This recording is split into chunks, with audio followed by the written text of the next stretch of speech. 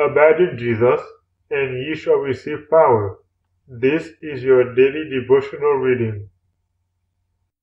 Empowered by the Spirit, September 14th, Isaiah. And he said, Go and tell these people, Hear ye indeed, but understand not, and see ye indeed, but perceive not. Make the heart of these people fat, and make their ears heavy, and shut their eyes, lest they see with their eyes, and hear with their ears, and understand with their heart, and convert, and be healed.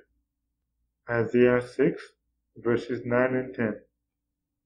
The prophet's duty was plain. He was to lift his voice in protest against the prevailing evils. But he dreaded to undertake the work without some assurance of hope. Lord, how long? Isaiah 6 verse 11, he inquired. Are none of thy chosen people ever to understand and repent and be healed? His burden of soul in behalf of erring Judah was not to be borne in vain. His mission was not to be wholly fruitless. Yet the evils that had been multiplying for many generations could not be removed in his day. Throughout his lifetime, he must be a patient, courageous teacher, a prophet of hope as well as of doom. The divine purpose finally accomplished, the full footage of his efforts and of the labors of all God's faithful messengers would appear. A remnant should be saved.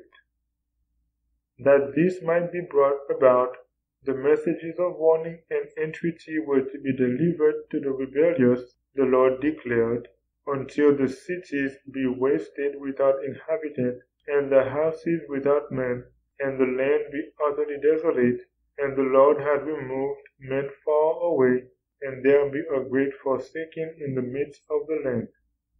Verses 11 and 12. The heavy judgments that were to befall the impenitent, war, exile, oppression, the loss of power and prestige among the nations, all these were to come in order that those who would recognize in them the hand of an offended God might be led to repent. The 10 tribes of the northern kingdom were soon to be scattered among the nations, and their cities left desolate. The destroying armies of hostile nations were to sweep over their land again and again.